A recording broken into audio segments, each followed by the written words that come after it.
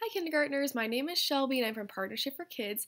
Thank you so much for being at school today so you can watch our video. Our topic today is achievers, and to achieve something means to complete something successfully, and there are a lot of people who have achieved great things in their lifetime by setting goals and working hard to complete their goals, and you can achieve great things too. A time that I achieved a goal that I set for myself was in high school. I really wanted to buy a new phone. My parents told me that they weren't going to buy it for me and that if I wanted it, I would have to buy it myself. So what I did was I set a goal to save as much money as I could from my job that I had, and I saved a lot. Every week, every time I got paid, I set some money aside for the phone that I wanted. And eventually, after about a month, I was able to buy the phone that I wanted, and I was really proud of myself because I achieved my goal. So if you want to achieve something, what you need to do is set a goal and work really, really hard to complete that goal. And our book today to go with our Achievers theme is called Shark Lady. It's a true story of how Eugenie Clark became the ocean's most fearless scientist. And for this book today, I have 3 words I've picked out, and every time we get to one of those words, I'm going to tell you what the word was, and then we are going to go back and I'm going to reread the sentence, but when we get to that word, we're all going to read that word together.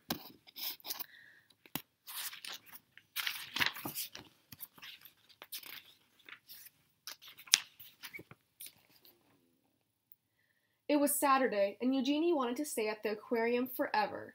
So my first word that I picked out was aquarium, so I'm going to go back and read this sentence, and when we get to the word aquarium, let's all read that word together, okay? It was Saturday, and Eugenie wanted to stay at the aquarium forever.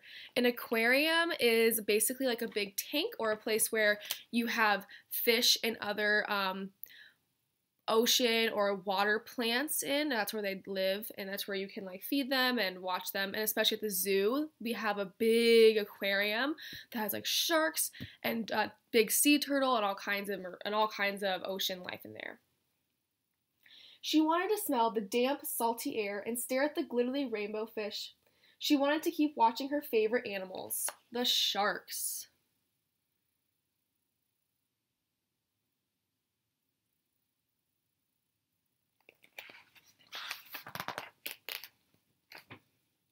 Eugenie pretended she was walking on the bottom of the sea.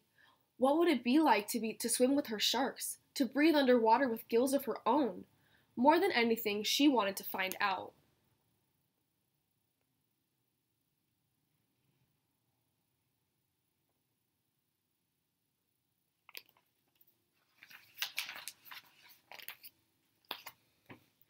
When the summer came, Eugenie's mother took her to swim at a beach in Atlantic City. Stuffing sticky gum into her ears to keep the water out, Eugenie dove.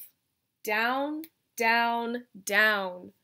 The salt stung her eyes, but she didn't want to miss a single fish. Constellations of sea stars speckled the pebbled sand. She imagined a silvery fin standing strong on her back, slicing through the ocean current.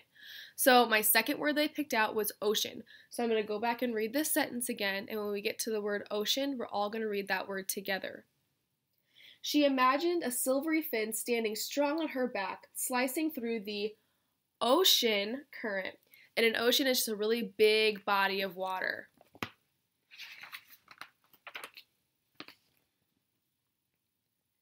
To others, sharks were ugly and scary, but Eugenie knew they were beautiful. As she glided through the cool water, she wished everyone could see sharks through her eyes. But the sharks were only in her mind for now. Eugenie decided to learn everything she could about them. So she dove.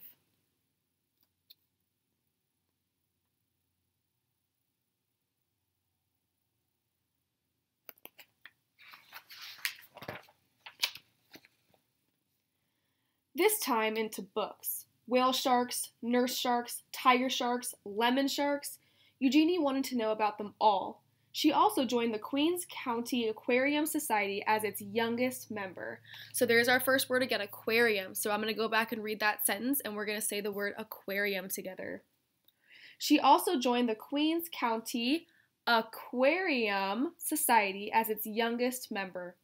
Eugenie's notebooks filled with sharks. They swam in her daydreams and on the margins of her papers.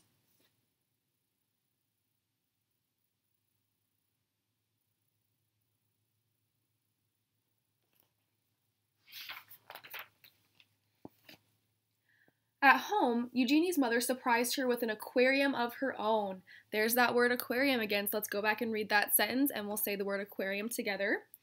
At home, Eugenie's mother surprised her with an aquarium of her own.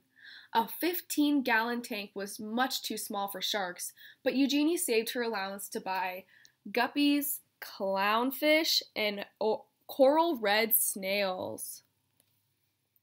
It felt as big as an ocean in her room. So there's ocean again. Let's go back and read that sentence again and say ocean together. It felt as big as an ocean in her room. Their small apartment became an aquarium, a laboratory, and a sanctuary. And there's aquarium again, so let's go back and read that sentence again. Their small apartment became an aquarium, a laboratory, and a sanctuary.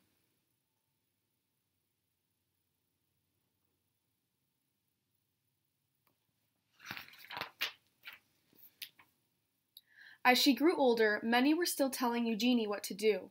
Forget those sharks. Be a secretary. Be a housewife. Eugenie wanted to study zoology, but some of her professors thought women weren't smart enough to be scientists or brave enough to explore the ocean.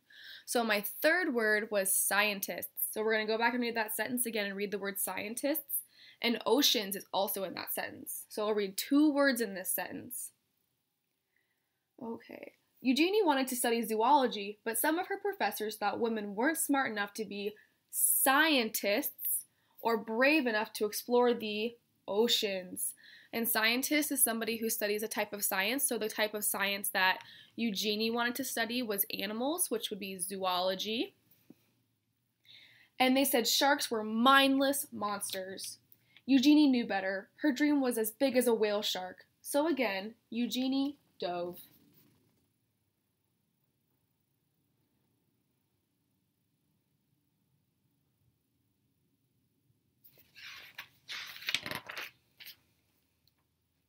She plunged into every course she could. Her laboratory became her home. From sunrise to sunset, she studied how fish grow, how they behave, and how they are put together both inside and out. Despite all the people who didn't believe in her, Eugenie was becoming one of the smartest students in her field. Even after she earned her degree, many still doubted her.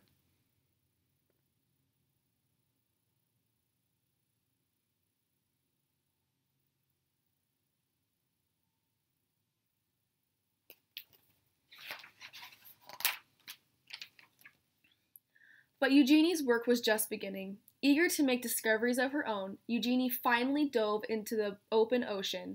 There's ocean again, so let's go ahead and read that. Eager to make discoveries of her own, Eugenie finally dove into the open ocean.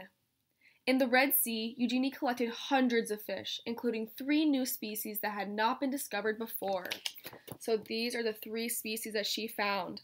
This one is called the Red Sea Sand Diver. This one is called the barred Xenia pipefish. And this one is called the volcano tripplefin.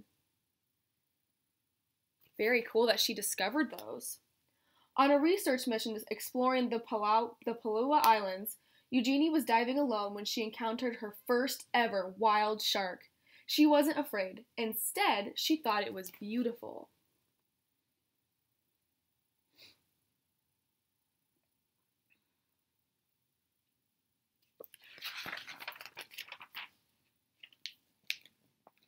In Isla Mujeres, she dispelled the myth that sharks must keep moving to stay alive when she swam through dark caves, still and silent, full of resting sharks.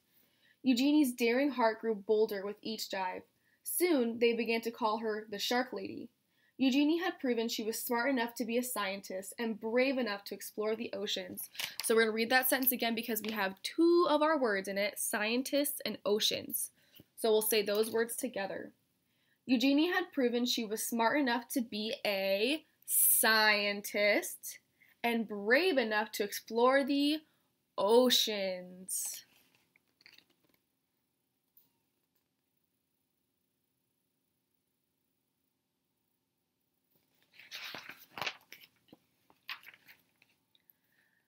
As her courage grew, she began to love and understand her beloved sharks more and more, but she never forgot many Many still believe that sharks were mindless killers. Because of their scary reputation, humans were hunting sharks all over the world. Eugenie knew that sharks weren't stupid or mean. She was determined to prove everyone wrong.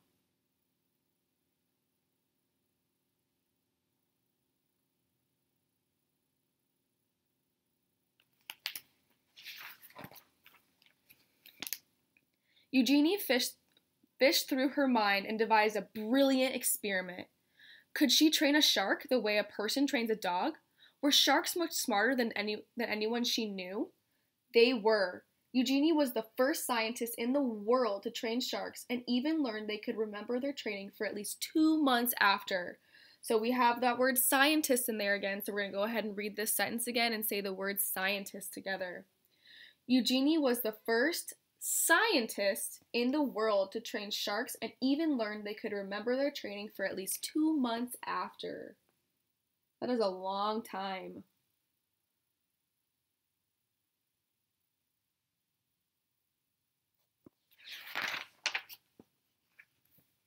Sharks were not mindless killers. Sharks were beautiful. Sharks were smart. They deserved to be studied, protected, and loved. And Eugenie's dream was now a dream come true.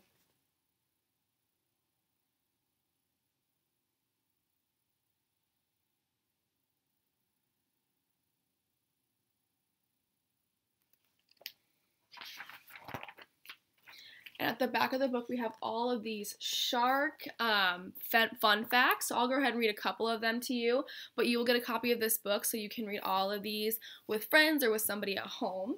So our first one says, sneaky skin. Sharks can move extremely fast in the water, and the secret to their speed is in their skin. Shark skin is made up of dermal denticles, which are more like teeth than fish scales. Some swimsuit designers have even created swimsuits that mimic shark skin to help Olympians swim faster in the water. Okay, and then sharks are old, very old. The first sharks appeared over 400 million years ago. That is a long, long, long time ago. And their ancestors are still around today. They have survived 5 major extinction events, including one 65 million years ago that destroyed the dinosaurs. Okay, well, I hope that you all enjoyed that book. You will get a copy that you can take home with you. I learned a lot of really cool facts about sharks I didn't know before, so I like that book a lot. So once again, the most important thing when you're trying to achieve something is to set that goal and work towards it. And it's always okay to ask for help if you need help achieving that goal. So if your teacher could just pause the video at this moment, and if everybody could go around and share something that they want to achieve when they grow up. This could be the kind of job that you want. Maybe you want to move to Hawaii, or maybe you want to have a whole bunch of pets. This could be anything that you want to achieve. So go ahead, pause the video and share, and then unpause when you're finished sharing, please.